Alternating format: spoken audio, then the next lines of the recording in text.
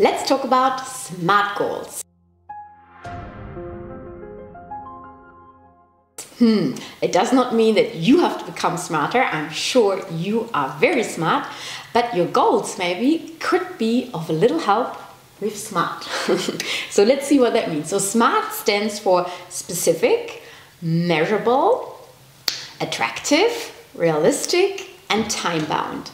So sometimes we just say goal like, I want to do more exercise, but that's very vague, right? So it's difficult to hold yourself accountable to it. So if you make it specific, so specific, say maybe what type of exercise you want to do, make it measurable, so you can, check it off, maybe make a log of how often you exercised or what you did, what workout videos did you do, for example. Make it attractive. It's very important. So if the goal is not attractive at all to you, it's likely that you're gonna stop. So think about what is, for example, a type of exercise in this example that you enjoy.